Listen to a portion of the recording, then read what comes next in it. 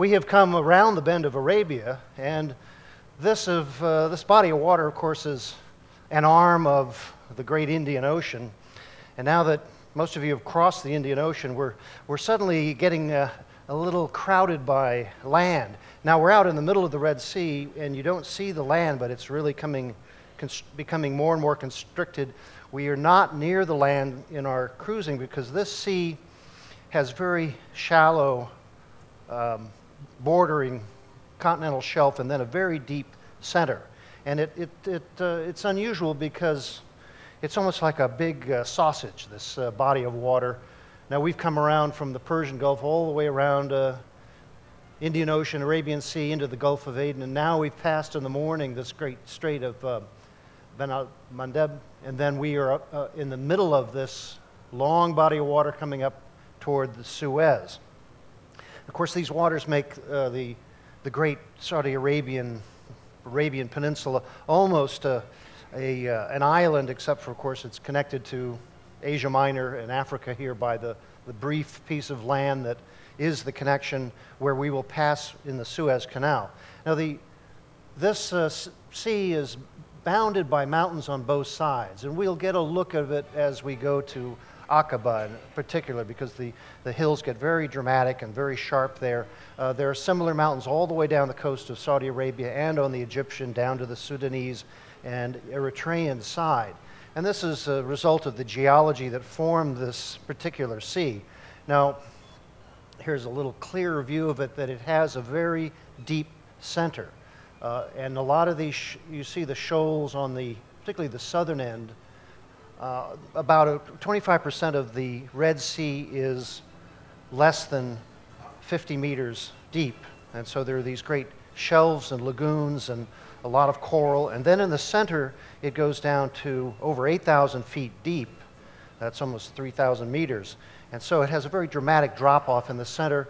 And then it has volcanic islands in the center, one of which erupted in 1997 down near the southern end of it. Of course, we go it's almost 1,400 miles. It's about 2,200 kilometers, the full length of it. So when you come onto the sea, it actually is a much larger, or rather a longer stretch than you imagine. That's why traditionally it would take, a sailing vessel, it would take weeks to get along it because of the very variable winds as you pass from the north to the south or up. Of course, we are steaming along at our speed and on a schedule. This sea was formed by the motion of the continents, and we are at one of the great ridges of division between the continents. This is also part of the great Rift Valley that continues up on the east coast of Africa up through the central valleys, and then the Red Sea was originally all land, and the continents are actually separating here. Now this is a view of what the Earth used to be. You're familiar with plate tectonics and the motion of the Earth's crust and the different continents coming and going. This is very early, back when over 500 million years ago, when they were not even identifiable as we know them. Later there was a great Pangaea continent where they were all together, and then they've been separating ever since. So you can now identify some of the different continents. Africa, South America, India, of course, came up and joined up with the Eurasian continent. Antarctica and Australia took their own way. And then about 200 million years ago, in the Triassic period, we had the Red Sea was actually part of the Tethys Sea, or what is now the Indian Ocean. And it was open, and then it has closed up again. At one point, in the last ice age, when the sea levels were lower, the Red Sea was actually a dry depression, sort of like the Dead Sea is today.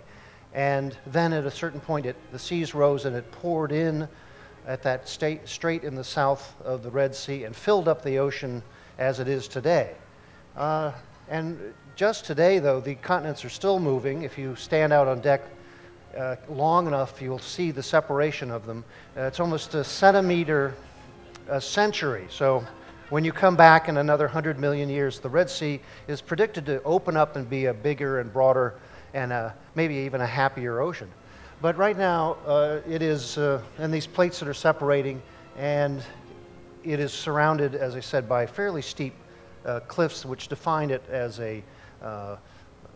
almost a large ocean strait.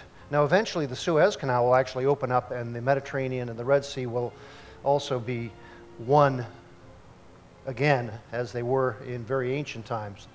But this whole area is defined climatically, especially by the Great Sahara Desert. The prevailing winds are west and northwest, and what this does is blow great sandstorms all across this area.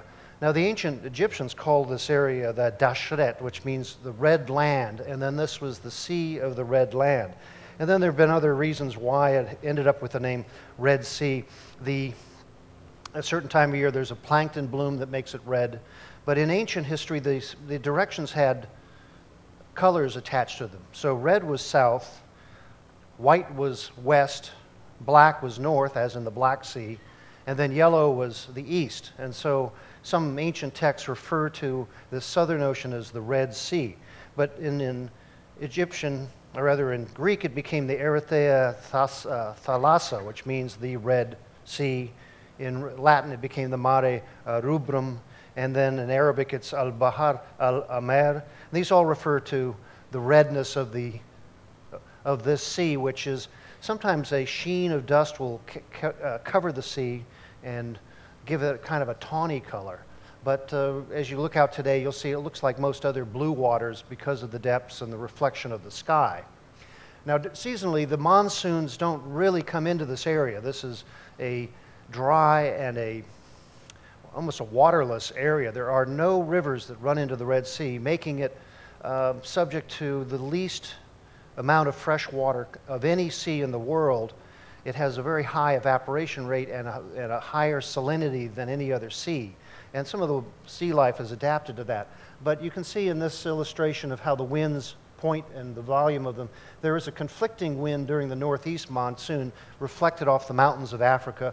But primarily from the Mediterranean and northern Egypt, there is a wind from the west-northwest that comes down the Red Sea. And we are in a mixed season now. It's not so windy right now, but in the summer monsoon, there's still, as you see, a northern wind in the northern Red Sea, but there's a great sweep of wind going off to India that, of course, gives tremendous rainfall over there, but this area stays very, very dry. There's only half an inch of rain a year in the Red Sea area, and that's only an evaporant that gets caught up in some of the sandstorms and then drops back down. But this means it is dry as dry can be. In very old times, prior to maybe even any human habitation around here, it was much more lush. There were the remnants of forests, and you may have read that the entire Sahara has been growing over the thousands of years because of somewhat perhaps the deforestation by humans. There used to be more cities and towns along the Red Sea 3,000 years ago than there are today, even with the great population that is concentrated, especially in Egypt. Well, what this does is it creates a sort of a myth of the great division of the sea. Now I'm showing a picture here, one of many of when in the book of Exodus, when Moses took the Israelites out of slavery in Egypt and crossed the Red Sea. And this is a historic fact that has become grander with the telling to the point where it's now illustrated like this or in great movies with Charlton Heston. And it's suddenly a crossing of a sea that is incredibly deep. And of course they flee, and then the Pharaoh's army comes and is washed and drowned in the sea. Well, some historians have been trying to find any evidence that this actually happened. And then there's thought that it was probably not out in the middle of this long and very deep sea, but up on the Suez side where there are a series of lakes, especially one lake called Timsah that is right near the Great Bitter Lake. And when the wind is very strong and the tide is receding, the shore will be exposed, or the ground of the sea will be exposed, and you can actually walk out into that water. And then if the wind diminishes, the tide comes back in, the water is back. And that may have been where the Israelites first crossed, and then of course with telling it the sea got bigger. I was reading one, let's say a literalist account that it's actually near Aqaba where the crossing was, And one group says they have seen evidence of chariots and horses and things that are buried in the sea bottom, and that is evidence that the crossing was by Aqaba. But that is, by most historians, considered too far away from where the Israelites probably left Egypt, which would be near Suez, or where the Suez Canal is today. Well, nonetheless, the legend goes on, and when the height of the Egyptian era, they had navigation down the Red Sea to the land of Punt, it was called, where they would pick up cinnamon and timber and spices, and this was probably the coast of Somalia. Later, navigation continued down. The Greeks came down.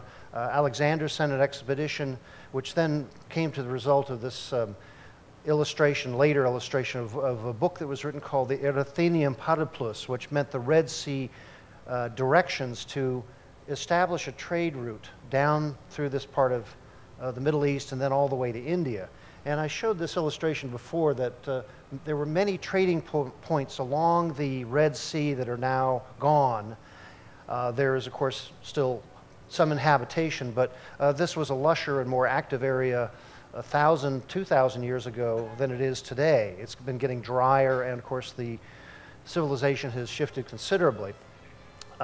But many people have come and gone through the sea on their way to the farther east. Even the Portuguese came and tried to conquer Aden. They were repulsed, so they did not control the Red Sea at that time during the 1500s. Now here's one of the abandoned towns along the Red Sea. This is on the Sudanese side near Port Sudan, where it had been a major trading post about 1,000 years ago, and now it is in ruin. But nearby, you can see in the illustration, that's one of the great oil terminals that are being built by the Chinese. So even if one era comes and goes, there's always something else that follows. Now, here's an old illustration I showed also before of the Arabic view of the world, which has the Saudi Arabian Peninsula right in the center. This is the Red Sea, however inaccurate, and the River Nile is in red. A later illustration with north up, though, shows again the Arabian Peninsula in the center of the world, and then Africa stretching almost looming larger than Europe or Asia in this particular illustration. And then a more modern view of it, this is a Saudi Arabian map that describes the Red Sea here and the ocean and what they will call the Arabian Gulf. And so Arabia in general is surrounded by sea, but of course it's a great sea of sand in the center, the great empty quarters right here. And there's not much population along this whole Arabian coast till you get down to Yemen, and then of course we were in Oman over here. Most of the population is in the north and away from this area just because of the aridity of it and the distance from where commerce and other activities go on. Now we've already sailed along the coast of Oman, Yemen. This is the Gulf of Aden. This is an island called Socotra, which is a part of Somalia, and Somalia is down here. This is the Great Horn of Africa. We sail through the night and past this area and into the Red Sea is here. Here's an old German map of the area, and we pass through that strait. Now this area is, again, very dry and rough. It has one unusual tree, though, that grows in an area that otherwise hardly anything else grows, called the dragon tree. Some of you may have seen this because they also exist in the Canary Islands. And this was considered a very magical tree in ancient times because the sap of it is red, and it was used for medicinal purposes. It's sort of an astringent and antibiotic quality to it. But this is a kind of a curious tree, a desert blooming tree that is unique to this area, and also the Canary Islands, curiously, but I've never seen it anywhere else. Now we are passing along already past the Bab al-Mandab, and we are already up into the main broad area of the central Red Sea. You can see it's surrounded with a few different countries: Yemen, Eritrea, which broke off from Ethiopia, and Djibouti, which is its own small country. Somalia is down here. Now this is pretty wild territory all through here, and most sailing instructions say stay far from the coasts and keep going. And we of course have people watching out for us, and our ship is the safest place to be in this troubled area. But I'll show you a little closer view of this Bab al-Mandab, which in Arabic means the Strait of Tears. This area has very strong currents right through that strait, even though there's not very large tides, less than a meter at the strongest of tides in the whole Red Sea. But they'll pour through this strait, and there are a lot of rocks and islands right there that are very dangerous if you get caught on them, and many ancient vessels were shipwrecked right there. There's also this island, which is an active volcano. It erupted in 1997. But if you look at the sat view, there are a couple of islands, a bunch of little rocks, and so we had to pass right around and get through there. This passage from Saudi Arabia over to what is actually Eritrea at that point is only 29 kilometers. And this is the point where the Bin Laden Construction Company, the largest in Arabia, proposed to build one of the world's largest bridges and a whole series of highways to connect Africa to the Arabian Peninsula, and then have highways all the way up to the Emirates and other parts of Saudi Arabia. It has been debated in this area for a while, but it has not been decided to build it, because as soon as you have a bridge and a major highway system, then the problem is they would probably have so many refugees coming from Africa to live in Arabia that then they would not be able to stop that traffic. Now, of course, there's no bridge and no traffic other than some smaller vessels that cross there. Most recently, there was a Yemeni Navy trying to stop the smuggling of arms from Africa to some of the rebels who are fighting right now today in parts of Yemen. Here's a navigation map that shows you some of the straits and the markings and some of the hazards. Our ship came around the Bab al-Mandeb, and then we went to the east side of this Zayar Island, and then up through the larger opening of broader waters of the Red Sea. By the way, I did bring my own nautical charts here. If anybody's interested to examine the Red Sea chart and the Suez Canal chart, you can come up and we'll look at that later. But here's a little more view of some of the hazards of the Red Sea. There are all of these flats. They're called shakur in Arabic, these coral or else sand flats that are very shallow all through these areas. These are coral reefs, so there's a very extensive coral all through this area, and now the courses are buoyed and marked, and this is a traffic separation marker, so that we've seen some of the big ships coming through here. It's all very regulated now, so that there are no collisions and nobody gets caught on the rocks like they used to before it was well marked. Here is the Saudi side, and here's the Egyptian side, and you can see that there's archipelagos of islands, coral, and very shallow water all through this region. Now, as we come up to the northern end of the sea, we pass a few reefs and what are called the Brothers, which are reefs with lighthouses on them. And then we come to the Great Sinai Peninsula, which is this great triangle that has the Gulf of Aqaba and then the Gulf of Suez here. And of course, we are on our way to Aqaba up at the top of the bay there.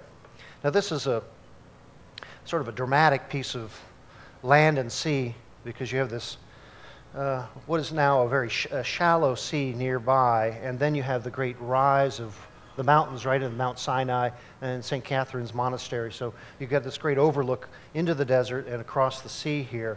But for navigation, you have to be quite skillful in the old days to get through and make your way around some of these areas. It is today very well marked. Of course, here's one of the lighthouses on the Brother Island, so that all the shipping that now comes through this area is carefully directed and safely on their way. Now, as we come up, we reach the Great Suez Canal. Now, this is an engineering triumph of the 19th century, opened in 1869, designed by the great French engineer Lefebvre, who later went on to try to build the Panama Canal. But this became a world-changing canal that made the route to Asia so much more convenient, and of course was the access for the great British Empire for so many decades. But there was an earlier canal that left from just south of here, the Suez, back in the 6th century BC. Darius, the great emperor of Persia, came to conquer Egypt, and they dug a canal from Cairo across to the Gulf of Suez. And this was the first time that navigation connected the Red Sea to the great river and then out into the Mediterranean. That canal has subsequently silted up and is now covered over, and there's very little evidence of it.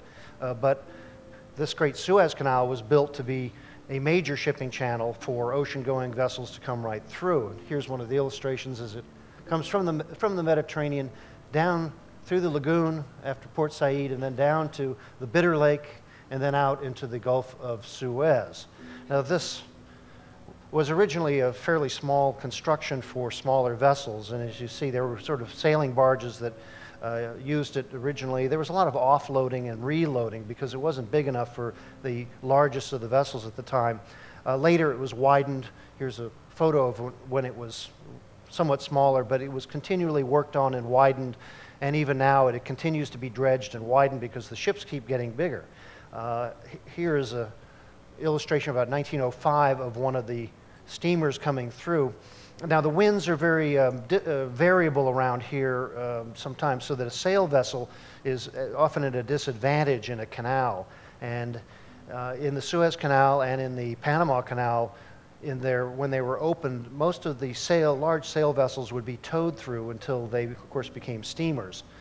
And so today, you can see this is sort of a giant ditch that runs through the desert, and then it has a very broad and spacious navigation through parts of it, and it is by international treaty open to all nations, including warships, at all times. So by international agreement, this is one of the key straits of the world, others being in other nations that are similarly open, for instance, the Strait of Malacca or Sunda or other areas of the world where shipping has a right to pass.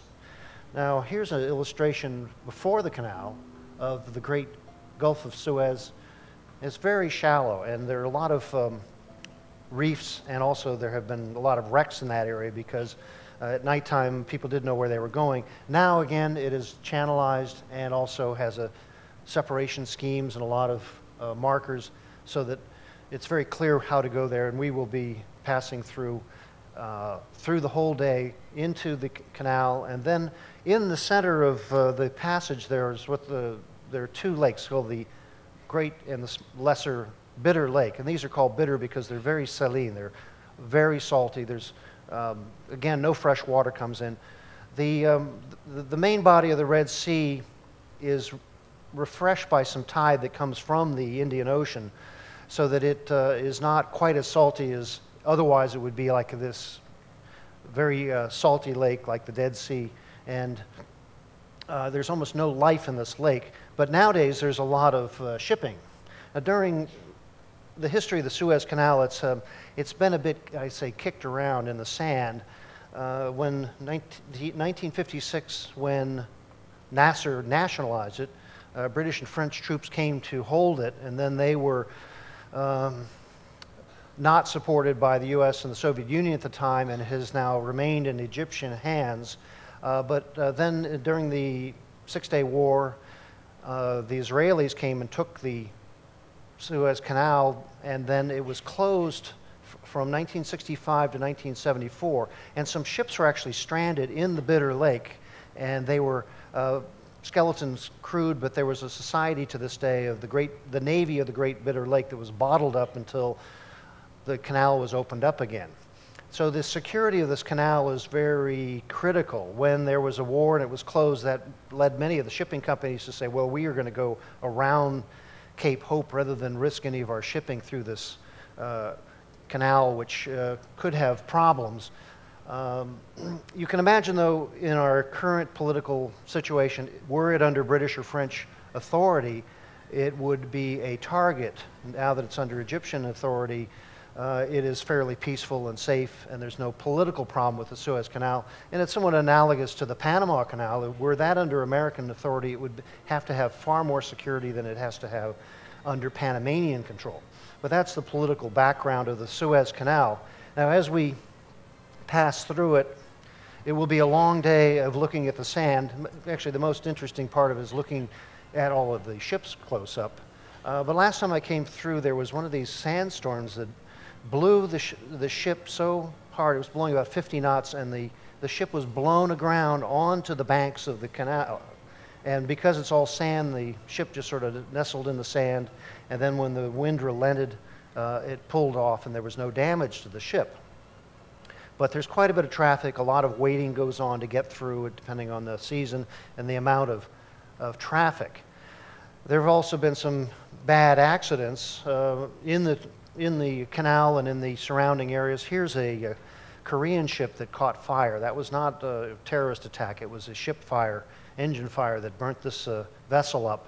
But there is considerable watch so that ships like ours are not harmed on our passage, either through the canal or especially down to the Red Sea and out to the Indian Ocean. So you saw some of these frigates accompanying us the other day in the Indian Ocean. As we come to the Suez Canal, we're under Egyptian watch. But in other places, there's been more trouble. This was the bombing of the USS Cole in Aden, in Yemen in 2005. So the danger is there with ship attacks, and that's why we keep our guard up, especially in the wilder coast outside of the Red Sea. There have been no pirate attacks within the Red Sea itself that I've heard of, though that's not part of Somalia and the wilder coast around the Horn of Africa. But the sea itself is fairly placid. You might know we have a bit of wind chop now, but there's very little of that oceanic swell that you'll get in the broader ocean. So it'll feel more like a lake here, and we're feeling a little bit of it on the ship today because we are going against the wind and we are slapping a bow wave. But often it is very placid like this, and the sea is also very shallow, so that you can go swimming and walk out onto broad flats. It doesn't drop off very quickly, except in a few places, particularly right where we're going in Sharm el-Sheikh. That happens to be off the reef. It goes very deep right there in a reflection of the mountains that are rising on the Sinai Peninsula. Here is one of the phenomena I mentioned. These sandstorms blow off of the Sahara, and they drop a great annual load of sand and minerals into the water. And this then creates an annual plankton bloom in the Red Sea, and this may be also where it got its name. There is a kind of plankton that's called Trichodesmium erytheum, which blooms so red that it looks like the water is some sort of a cocktail they'd serve at the bar. And then this is the basis for a lot of the rich marine life of the Red Sea, because there's a whole food chain that lives off of these plankton blooms and the mineral content of the water. Many species are unique to the Red Sea. Some 10% of the thousands of kinds of fish and various levels of life are unique to the Red Sea because of its high salinity and also its relatively hot water. It's 3 to 5 degrees warmer than any other sea around it. This is the most northern tropical sea in the world, and but it's also has more rich plankton and fish life than most tropical seas, which are generally mineral poor. And this is because of the winds of the Sahara refresh the sea with plenty of minerals all the time. Now here is a curious eel that lives in the shallows of the Red Sea. And again, it's a unique eel that bores down and comes up to feed and then will go back into the water. And it's an example of some of the curious marine life in the area. And in ancient times, when the first travelers were here, they were not exactly interested in the minutiae of marine biology. In fact, they were often terrified by sea monsters and things like this if they were in the water. And so it may have led to this illustration from a later illustration from Dante's Inferno. And you can see these sea snakes terrifying those who are being on their way to hell or wherever they're going. And I'll read the inscription there from the Inferno, Canto 24. Amid this dread exuberance of woe ran naked spirits winged with horrid fear. nor hope had they of crevice where to hide, or heliotrope to charm them out of view. So the view of the ocean and the wiles of the sea often was quite fantastic in medieval times, thinking that creatures like this lived in the oceans and were the hazard for navigation and any visitors to the ocean. Nowadays, of course, we have creatures like this in the Red Sea that are far more, let's say, pleasant to see, and the Red Sea has become a major tourist destination. It is so close to Europe and other population centers, and it is also so nice and warm in the winter that now thousands of people come every day to all of the resorts that are built on the north end of the Red Sea. There's very little on the, of course, on the Saudi side or in the southern part, just because of the political or infrastructure problems of those areas. But diving in this area is one of the great sports and destination for scuba divers and snorkelers and vacationers from all around the world, because the water's so clear you can see a lot more than you can see perhaps in any other part of the world. There's such an abundance of marine life matched with the clarity of the water, means you see turtles and dolphins, and I'll just show you some of the wildlife of this great sea. There are some 40 kinds of sharks and larger marine mammals, dolphins.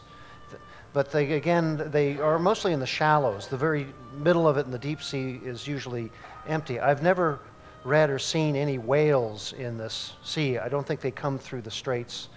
Even if they did, they might be happy to be here.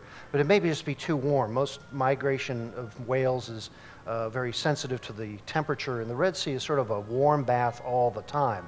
So there are some indigenous sharks that don't go out into the Indian Ocean because they are more suited or developed just in the Red Sea.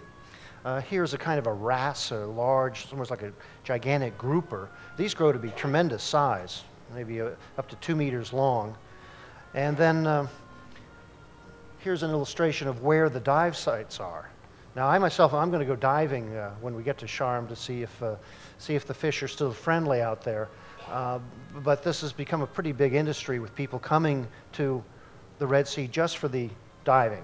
And there's an area in the Gulf of Aqaba where there is a ledge and a giant opening in the sea, and that's the famous blue hole, where you can dive down and there's a whole deep shelf and arches and a lot of marine life. It's unfortunately been the cause of many diving accidents, and so it's referred to as the Divers Cemetery, because some 40 people have died in that blue hole because they get disoriented by the light and the ledges, and they go far deeper than they should, and they get narcosis. And just this year, 2 divers have died there. Now, I promise not to go there myself, but I'll show it to you. Just don't hold your breath. But the sea is full of bright fish, these little goldfish. There's some indigenous ones just to the Red Sea. They're called the anthea fish. And there's some spotted rays that skim along. But the Red Sea is most famous for its great coral. Because there is so little swell and there are relatively few storms that will churn up the sea, the coral grows larger and more various than most other seas, especially the soft coral. You see here, this is not a hard coral. This is sort of waves in the sea. It opens up, and but coral has a very unique symbiosis. It has an algae in it that then provides photosynthesis that then feeds the coral. And without that symbiosis, there would be no coral. And recently they found that there's a kind of an algae that grows in the coral of the Red Sea that is heat resistant, such that this kind of coral in other seas would not survive. And so they've been trying to, some of the marine biologists have been trying to transplant the algae from Red Sea coral to corals in other parts of the oceans that are warming, hoping that when global warming heats up the seas, this strain from the Red Sea will help other coral systems in the world survive. But it's quite a sight. These things grow to be 5, 6, 10 feet tall, so that for divers it's probably the greatest view of soft coral in the world. And up close it has these filigree fans that will come out in the day and take the plankton and then recede at night.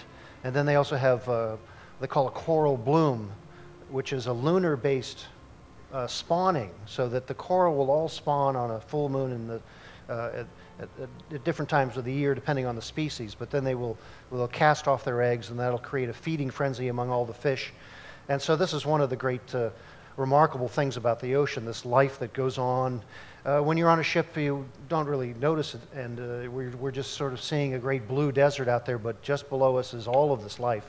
So if you do go diving, it's fairly safe because of the lack of currents and lack of storms, but there are some hazards. This is the lionfish, which is a spiny, curious looking fish, but if you touch it, you'll get a very bad sting. It keeps it safe from the many larger predators. Now this fish, though, has begun to travel and move into northern waters.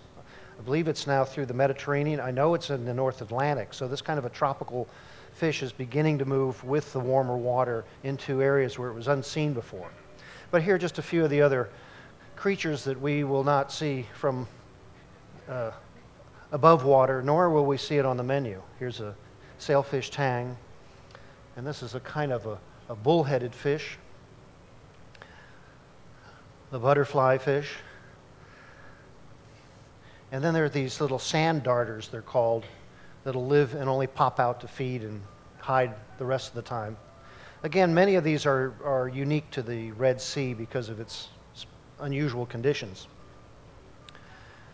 And then there's a whole variety of coral. I showed you some of the soft coral. This is a kind of a fan coral or a shelf coral. And there's great sheets of this that stretch out. So you don't really need to go scuba diving to see a lot of this because the sea has these large shelves. If you just go snorkeling, you'll see plenty. And here's a living coral that is sort of looks like a big pillow, but of course some of them are anemic, like anemones, so they'll sting you if you get close. And here is the real red star in the real Red Sea. Here's a kind of a speckled crab. Some of these are quite unusual. Here's a Halloween hermit crab. So it seems to be red is the favorite color, but there are some contrasts. Here is a Chiladon sea slug, also not on the menu on the ship. But I'll just show you a few more of the lovely creatures that we will be sailing over.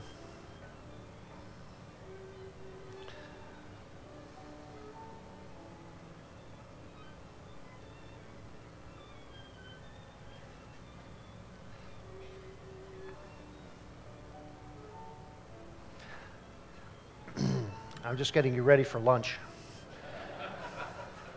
Well, but the largest of the creatures in the sea is the great whale shark. And this is not a true shark. It is I'm very sorry, it's not a true whale, but it's a plankton feeder, and it grows to 60-some feet long, over 20 meters. And it will come up into particularly the northern Red Sea during the plankton blooms to feed. And it's completely gentle. You may have seen one or two in an aquarium. I can't believe they catch them and get them into an aquarium, but I believe there's one living in the aquarium in Dubai. But if you are a diver, you have to be careful not to look like plankton, otherwise you might become like Jonah. And I think that's Jonah there swimming along. But they have, as you see, they have no teeth, and they're not really a shark. They're not a carnivore at all. And then there are some other monsters of the deep, which are the many, many shipwrecks that are all along the Red Sea area. Because of all the reefs and the uncharted waters in olden times, many a vessel went aground, especially when the canal opened and suddenly there were steamers coming from Europe, and before there were enough buoys and lighthouses, they would often run aground and then they would be stuck. And so this has become also a sight and a goal of many a diver. Here is an old British steamer that ran aground in 1870, and it was one of the first ships that came through the canal and ran up on a reef. And the story is that the passengers decided to wait for the tide, and they decided that somebody would come pull them off, and they did not get off the reef, and the ship cracked and broke finally, and many drowned. Here's another famous wreck, the Thrushgorn, which was a World War II supply vessel going to India, and a German bomber caught it with one bomb down the midships, and the ship broke down and settled in fairly shallow water. It's only about 20 meters deep, but its contents are all still there. It's full of bicycles and sewing machines and munitions that are still there, unfused though. And so this has become one of the great dive sites of the Red Sea.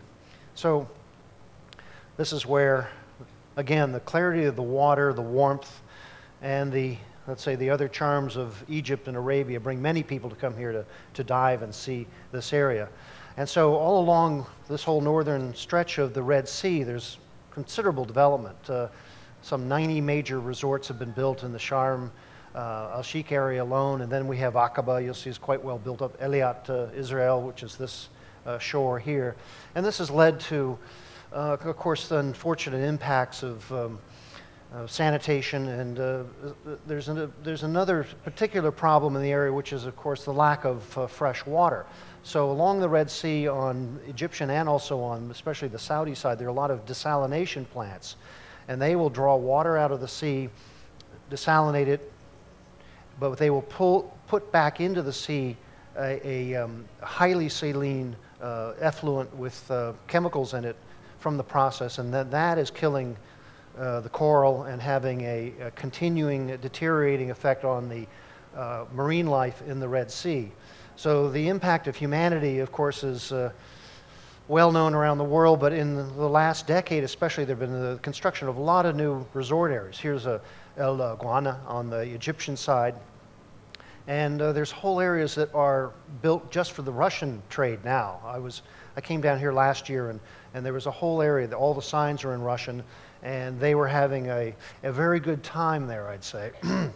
I also went down to a port called Safaga to board a ship, and I came in the middle of the night, 2 a.m. I was taken by the port agent through all this traffic of the resort area, and then down to a customs clearance area for a dock that was the embarkation point for the pilgrims on the Hajj to go to Mecca. Now Mecca and Medina, they're on the Saudi side of the Red Sea, and this was during the Hajj, and I came in to this hall. I thought at 2 a.m. it would be empty and there'd be some sleepy customs official who would stamp my passport, put me on the ship, send me away. Well, I walked into the hall, and there had to be over 1,000 people standing in line. I'm sorry, not people, they were men. And they looked like they had walked across Africa to get the ferry to go to Mecca. And I was led in by the port agent around to the office, and then I was put at the front of the line and processed. And I had never seen so many angry people looking at me, other than yourselves now. And I had cut the line, and I didn't know enough Arabic to say it's not my fault. But anyway, I got through. But that's the contrast in this area. You have a very conservative and traditional Islamic culture, and a lot of people living in the distances who come down to the Red Sea coast, and what do they see? Topless, bathing Russians, and drinking and partying. And so there's a very big cultural conflict along the shores of the Red Sea.